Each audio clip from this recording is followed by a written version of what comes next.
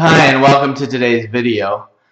There's a couple things I want to get said first. First is I wanted to put out a very heartfelt thank you to all of the people that sent emails regarding the personal video that I did before about life outside of domains. I can't tell you how many hundreds of emails, literally hundreds of emails I got from people that I have heard of, people that I've never met, and just kind, general people who have either been through the same situation that I went through or are currently going through the situation that I went through.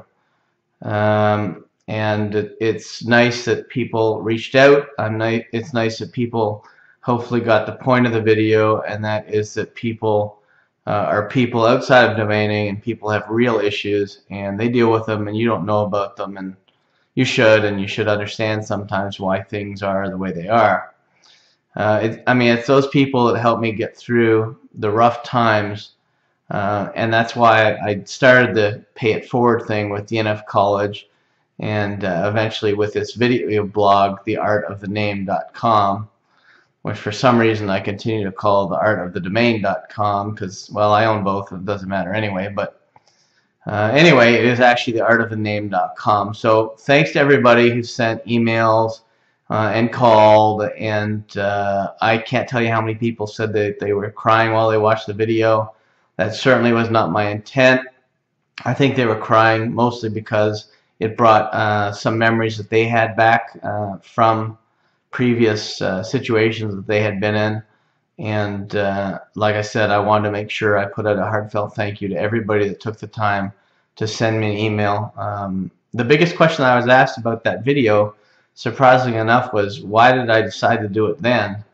And a lot of people asked that, even my wife, my mom, my sister, and a few other domainers that I meet. And to be quite honest with you, I was thinking about doing that video for a very long time. And I finally sat down and decided I was going to do it. And it also coincides with February, which is Mental Health Awareness Month. And just because you have anxiety doesn't mean you're mental or crazy. It just means that you're going through something and you haven't gone through it before, and it's hitting you pretty hard. So that's part of the reason, mostly because I needed to get it out there, and I need people to understand that there is life beyond domains for all of us. And like I said, I don't need to go on any more about that. You guys all watched the video.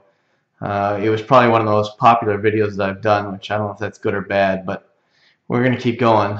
Today's video is going to be quite interesting, but I'm first going to start out with something a little odd. We have these vitamins, and they're here in this package, and I'm going to hold it up, and I'm watching my camera so you can see it.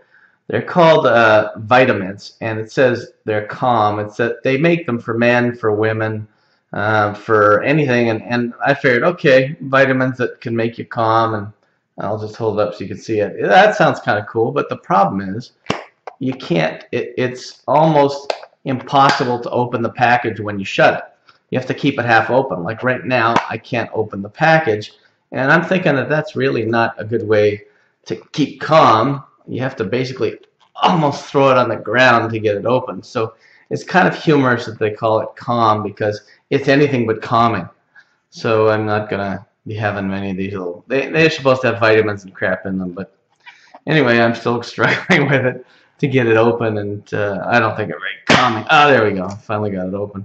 I'll have a minute later, but at least you can see I finally got the package open, but calming they are not.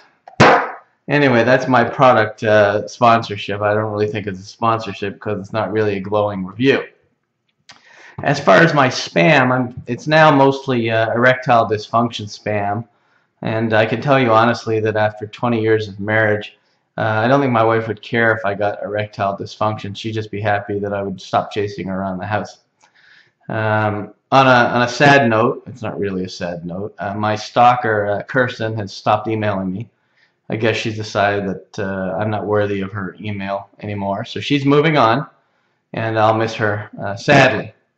So now we're going to get to the part of the video that I guess is going to be surprising, because I've never really complained or ranted or anything before about companies or the way they handle things. But today's going to be one of those videos. So I'm just going to get to it. Monday, I think it was about September the 10th, GoDaddy hosting an email went down for at least 6 hours. Well, GoDaddy PR spun it as it was corrupted router data tables that caused it, and it wasn't a hack or anything like that.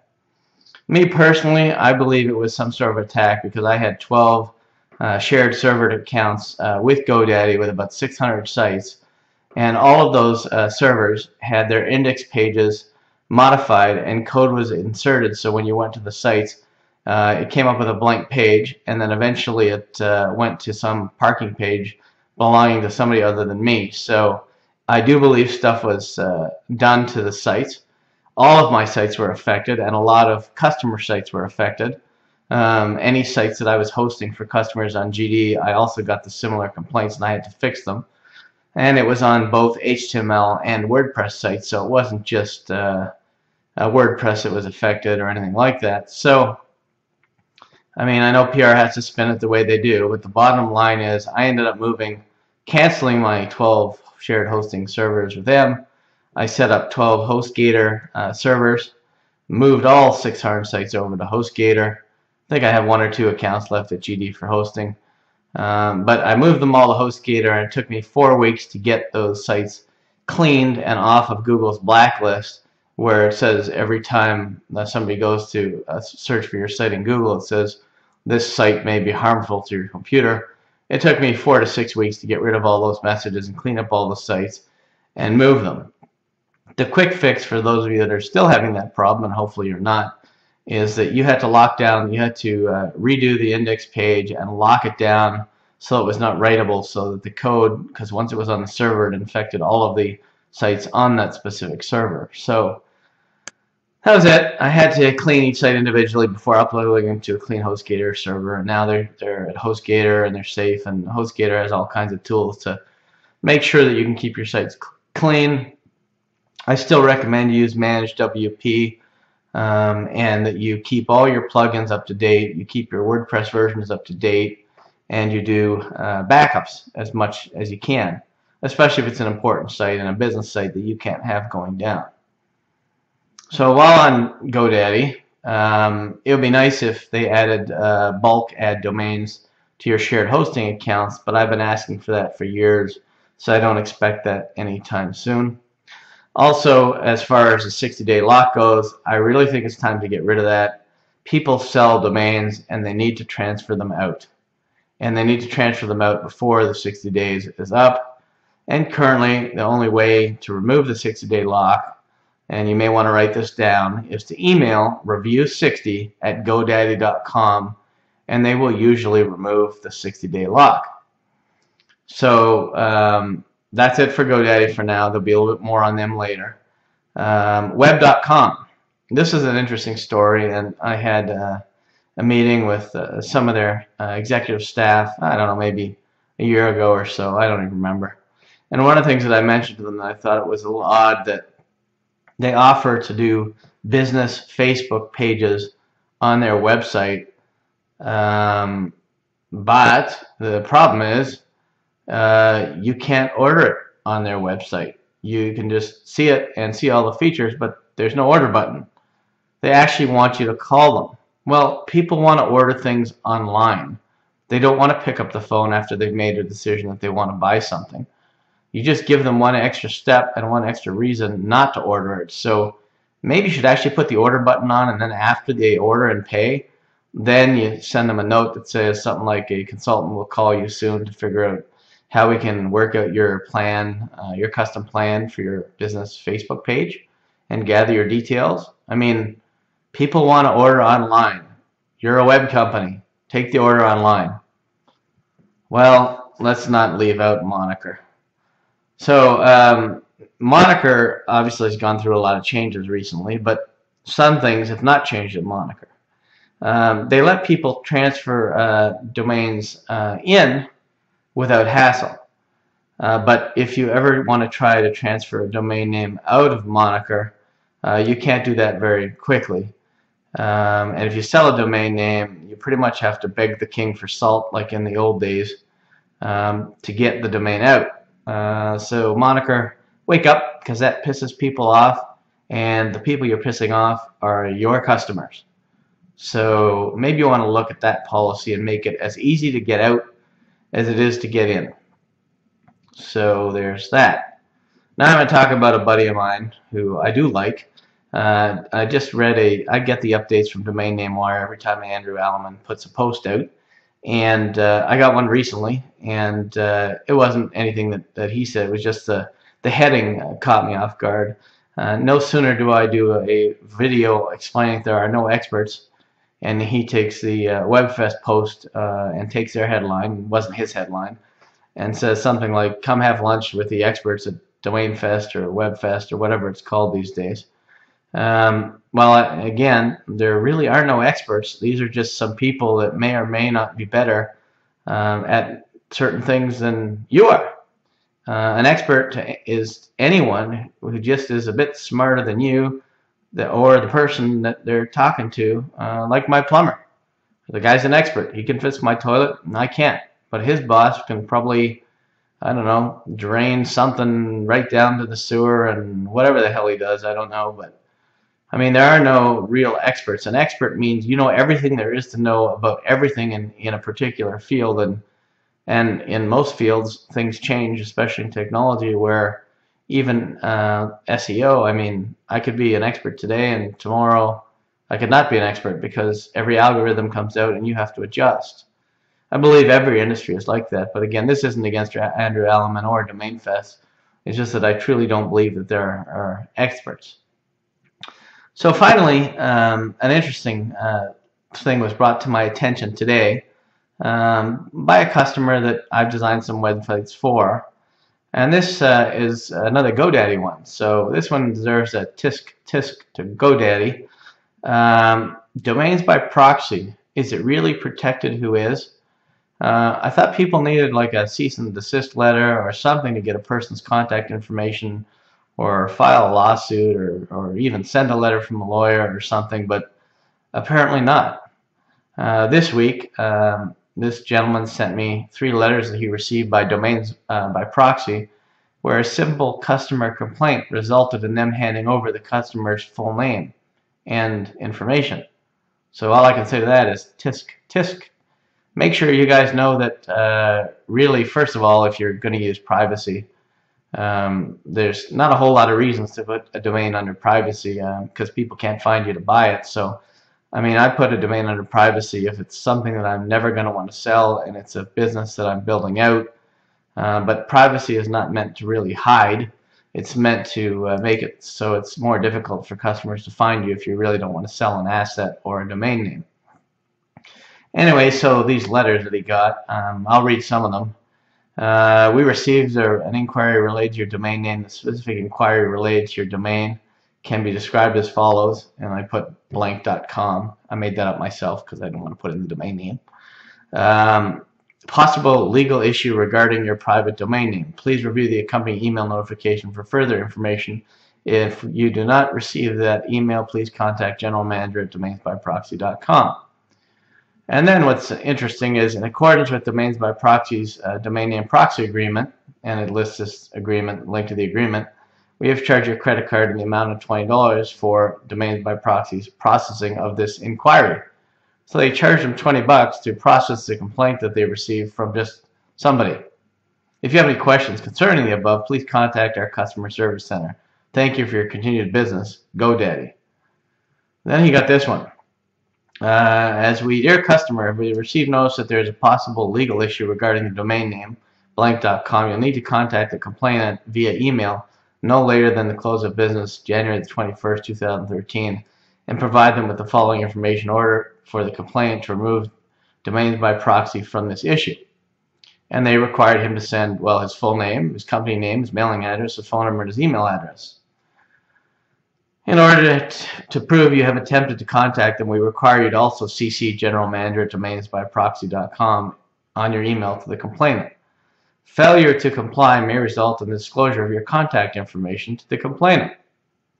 And that was signed by the office of the general manager, H. Fennell. And well, I believe they eventually did release his full information to the complainant, which I think is surprising, but it is what it is.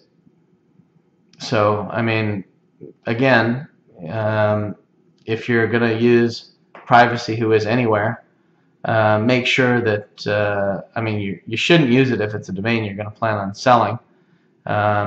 You can use it. I mean, if you've got something you're concerned about, you should use it. And now I'm going to give you a little bit of advice. If you have any acronym domain names or domains that could be confusingly similar to a trademark, make sure you don't park them, because they may pull up information relating to that trademark.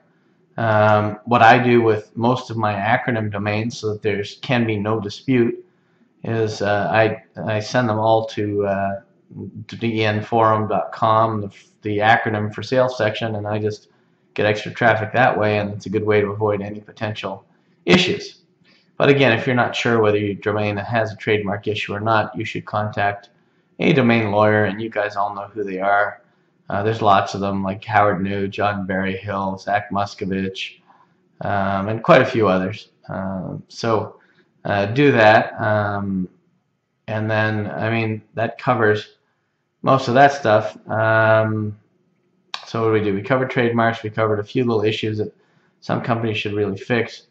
And again, there's really no reason to put your name under Who Is unless you don't plan on selling it, or unless you own a trademark and you know you own a trademark, which you shouldn't do. So I'm certainly not going to encourage you to own those.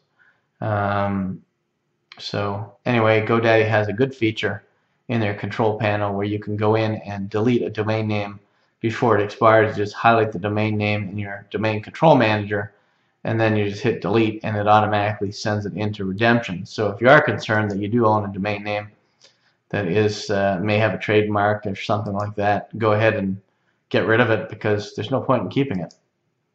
Most of us have been in the industry for a while, know that nobody holds trademarks these days, because we know it's just stupid, and the maximum fine is $100,000 per domain that's a trademark, plus it's also any revenue generated that you've earned from parking or through any other means, or what the company may have feels it lost by you having the domain name and not them. So it's certainly not smart to start up with trademarks.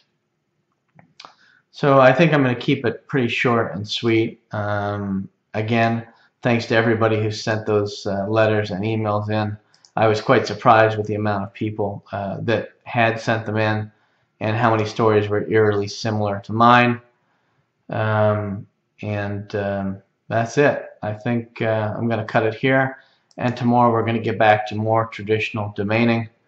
I think tomorrow I'm going to do a really interesting video on either lead gen.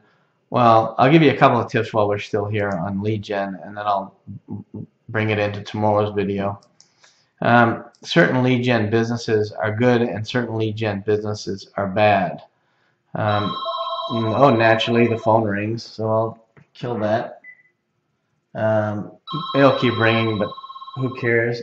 I'll stop it.